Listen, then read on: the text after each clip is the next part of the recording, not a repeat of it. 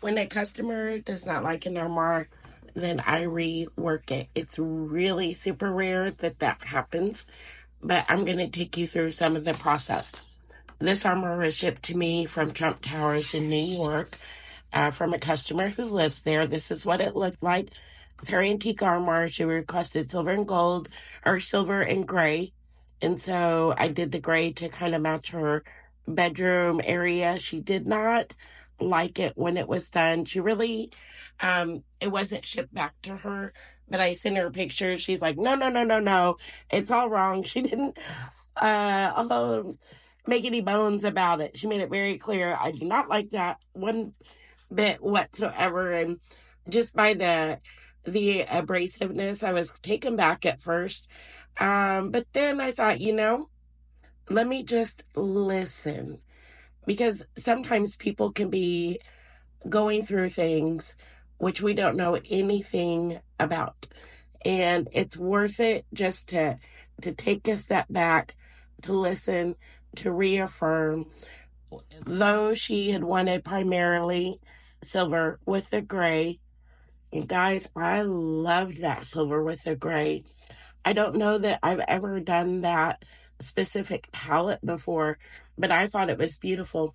But it turns out she decided after seeing it, she wanted a lot more gold. She didn't want anything shiny, which can be a little hard to do when you're working with silver and gold because they're metals, they're metallics, and they're going to have a little bit of a glow and, a shine to them. So I came in and she wanted much more distressing. So all fine and good. The things that she were asking for, they were reasonable changes. It didn't require all new painting. And she paid a good price for this. So I'm going to work to make her happy as it should be. So what I did is after I had a mix of a silver pewter metallic from Rethunk Junk Paint. And the body of this is also from Rethunk Junk Paint in a custom mix color. I love that paint because it wasn't necessary. It's not necessary to have a top coat on it. It dries so scuff free. But this, since I'm going back and adding the gold, it was necessary for me to put on a clear wax top coat all over the armoire because I'm coming in with a dark wax. And that's what you see happening right now. So when she told me she did not like the silver and gray, once I sent her the pictures, this was yesterday afternoon. And here we are just 24 hours later. So you can see it didn't take a huge amount of time to do what she wanted. And it's totally going to be worth it to make sure that she's happy. So I wanted a brighter gold since I was going to be adding dark wax. I still want that gold to have some beautiful notes showing through. So I used a brighter gold, which is Rust-Oleum metallic gold. I did on most of the detail. I left some silver in smaller sections on the detail. Once all the gold was on, I went over the whole thing with a wax brush and I used a clear wax. And then when you apply wax, you want to, like your clear wax, you want to apply it with a brush in small sections. And then within 5 minutes or less, you want to come back and buff it off with a lint-free cloth or with like an old cotton t-shirt, something that's not going to collect a lot of lint. So it took me to apply the gold. It took me probably about an hour and a half, probably about an hour and a half, including doing the tops, the sides, the bottom, all of the gold. And it took another 30 minutes to clear wax it. I immediately, without waiting, you do not have to wait, came in with a dark wax and started adding the dark wax. And For adding the dark wax, I'm just using a chip brush. It's, so that the tools aren't really, really fancy. I do have a nicer, like a $34 primary wax brush when I do wax for my clear waxes and salves.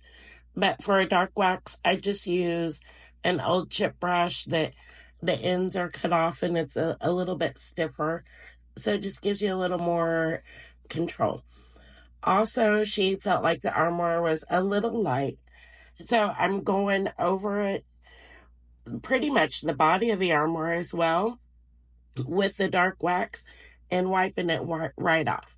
And it just ages it. It gives it a little bit of a smudge. It darkens up that lighter gray, making it a little more aged and antique-y.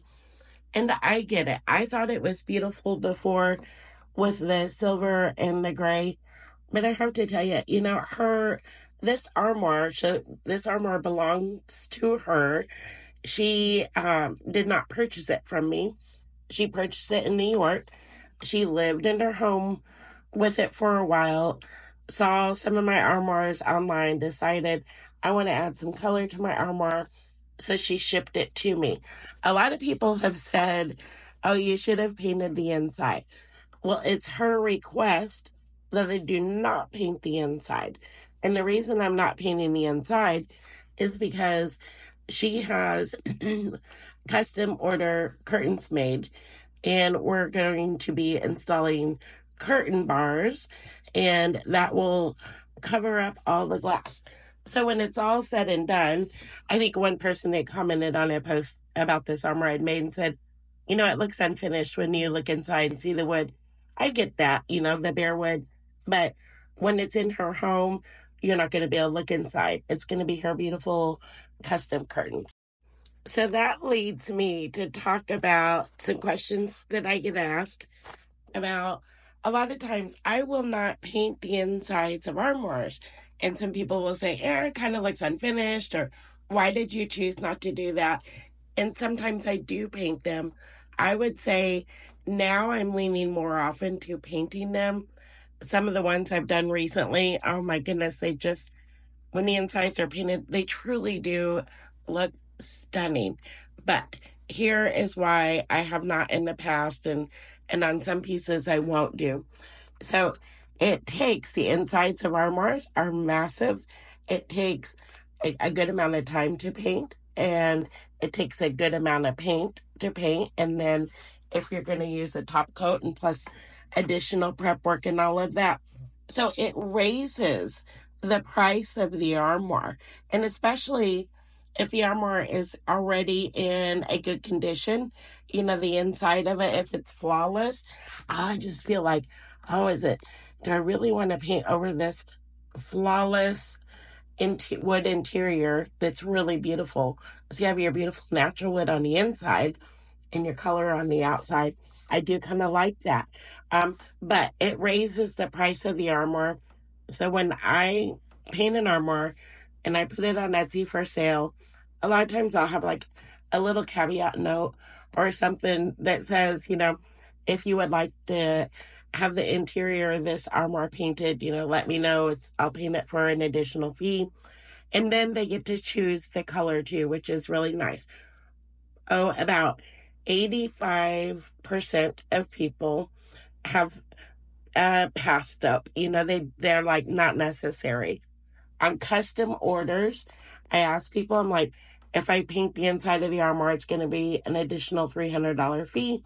And I would say about 50% say yes, 50 to 60% say yes, go ahead and paint it. So when they're collaborating in a custom order, a little more than half of the people tend to opt to pay that extra fee to have it painted. But I like to leave people the choice whenever possible, instead of just paying it and then having extra money raised onto the cost of the armoire. And now I'm going to address a question that I get fairly often. This one came recently from Patrice. It says, how do you prevent painting on the glass. I have tried different ways and still managed to get paint on it. She went on to say that when she tapes, she still gets paint on the glass. For me, it comes with just experience. The more and more you paint fine details, most of my armoires have a lot of detail trim. So I just get used to painting in just in a detailed manner. And so the more you do it, it's like riding a bike or sewing or any type of craft, any skill, baking, whatever it may be, building. The more you do it, the better you get at it. I don't ever, I mean, I almost 99.9% of the time do I tape on glass. I just don't do it. It leaves a sticky residue. So here is a trick that a girl that used to work for me did is she would take a deck of cards and the cards slide between the glass and the wood. So she would just slide those cards in and go all the way around where the glass was. And then those cards would act as a protector and keep the glass clean. So sometimes when I'm painting, there is I'll have a little bit of paint on there. And I just try to like keep a damp cloth, or you can keep a wet wipe or a baby wipe and wipe it right up. But otherwise, it's easy to clean off. Rarely get more than a couple of little specks of paint on the glass. Usually get a little bit on there, just a few specks, but that's it. Just don't shy away from painting stuff with glass, because the more you do it, the better you get at it. And the more things that you paint in fine detail, the more you develop a system, can do it quicker. And it doesn't have to take forever. When I did my first super ornate armoire, it took me about 100 hours to do, literally. It was just my first one. I was obsessive with it. Now I have a much quicker system, and I've cut that time down by probably about 65-70%. So all of that to say that you get better. So another question that I get a lot is, where do you get your pieces? I live in rural Missouri. I get my pieces all over. Most of my items come from Facebook Marketplace. We'll go and inspect them. Most of my pieces come from 2 to 3 hours away from me. However, we will go on buy-in trips a couple of times a year. We'll go 10-12 hour drive away. We don't drive all the way across the United States, but we'll go a couple of states away and just make a fun time of it, do a couple of fun things, take a trailer, pick up some furniture. I'll get some pieces sometimes from vintage furniture stores and antique stores, antique malls, flea markets. I've gotten several pieces that way. And sometimes when my shippers are delivering in certain areas, and those areas are known for having furniture like I paint, then I'll sometimes have them bring me things back. When I do that, it can cost me a few $100s to have it shipped to me. But no matter what, I am always looking for furniture. And I have found, I've had people tell me, like, I never get furniture like that in my area. And so I'll say, where do you live? And a lady one time told me where she lived. And so I hopped on the marketplace and entered in her location. And about 70 miles away from her were 2 or 3 beautiful armoires, like just exactly like the type that she said she could never find. So it's knowing how to search. Sometimes you may be putting in French armoire, but somebody has linen cabinet listed as the listing word. So if you're just entering in one word, you could be bypassing a lot of things that might stand out. I look about every single day online for furniture, even if I'm not buying right at that moment. If I see something but my inventory is full or my budget doesn't allow to buy new things at the time, then I will just save it and go back and check on it, because in 3 or 4 weeks things could change. And a lot of times those things are still there. So here we are concluding. This is mostly wrapped up, and I think you have a pretty good idea of what it's going to look like. At the top was the way I previously painted with silver, and now we have the gold. So the final is at the top, and the before is below. This was a picture of my shop last night, and I stopped working. And some pieces I've been working on recently. New granddaughter, and a painting I recently did. Just letting you in on some things. Thanks for following along. Love you guys. And leave me your questions.